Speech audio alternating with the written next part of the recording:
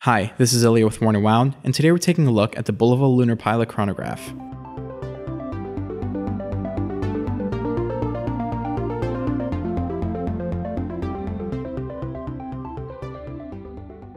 The historical Bulova moonwatch has a long and fascinating history.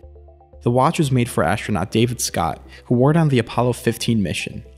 The watch came to light in 2015, and later that same year it was sold for a whopping $1.3 million at auction. Last year, we did a deep dive into the history of that watch. I won't go into the full story here, but it's definitely worth reading. I'll throw in the link below. In 2015, Bulova released their first reissue of the moonwatch to great acclaim. $550 retail got you a relatively faithful recreation of that historic model, and the watch was a major hit for the brand. Bulova then released a follow-up in 2017, tweaking a few things along the way. And that's what we're looking at today, the 2017 edition of the Lunar Pilot Chronograph. Let's go over the specs. The stainless steel case measures 45mm wide, 13.5mm thick, and 52mm lug to lug. The lug width is 20mm. It's a big watch, but on the wrist, the Lunar Pilot Chronograph doesn't look or feel as big as the dimensions would suggest. It's largely due to the black case, which pulls the whole thing in. The first version of the Lunar Pilot Chronograph, which was matte stainless steel, bore more like its size. Overall, I really like the case geometry here, especially in profile with the gently curved lines of the lugs playing against the tall, cylindrical bezel and flat sapphire. The overall fit and finish of the case is top notch too. It's a matte, iron-plated black steel that looks really clean against the dial of the watch. There are a few details here that I really like. The first is the tall flat crystal, which sits high off the bezel, and while it does add some height to the watch, it also plays up the neo-vintage vibe of the piece. The second detail that I really like are the elongated pushers, which are true to the original design. They have a satisfying click with an adequate amount of resistance. One of the reasons the size works as well as it does here is that the dial doesn't compensate to make up for the larger size of the case. There isn't really an excess of negative space here, and simply put, everything looks really balanced.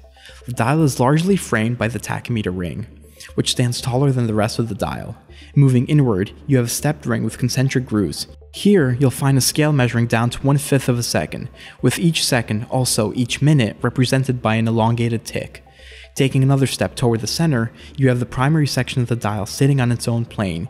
Here you'll find applied rectangular indices at each hour, 3 subdials, and some branding. The subdials are actually on the same plane as the second scale, picking up the same concentric pattern. The subdial at 3 measures down to 1/10 of a second, the subdial at 6 is the running seconds, and the subdial at 9 measures elapsed time to an hour. There are 2 changes here from the first iteration of this watch that I really like. The first is the lack of a date window at 4:30, keeping the symmetry of the dial intact, and the second is the use of the old Bulova logo similar to the one that you'd see on the historical model. The lume here is white in daylight and it glows blue in the dark. Powering the watch is a movement worthy of some note. The 262 kHz caliber is a high-frequency quartz movement that Bulova calls high-performance quartz. These movements operate at a much higher frequency than standard quartz and mechanical movements do, resulting in tighter accuracy tolerances. To conserve battery life, the 1/10 second counter at 3 o'clock stops running after about 30 seconds of operation. The included strap is a pseudo-mill strap because it doesn't actually loop through the spring bars, but rather it attaches the way a normal 2-piece strap would. A second strap then loops behind the case the way a mill strap would. Overall, it feels like a quality strap, finished with edge paint and matching black hardware. The Lunar Pilot Chronograph retails for $595. Admittedly, that's a bit high for quartz, but then again, this isn't your run-of-the-mill quartz movement. That and the fact that the rest of the package is high quality makes this a watch that you should really consider, even if you already own the moonwatch.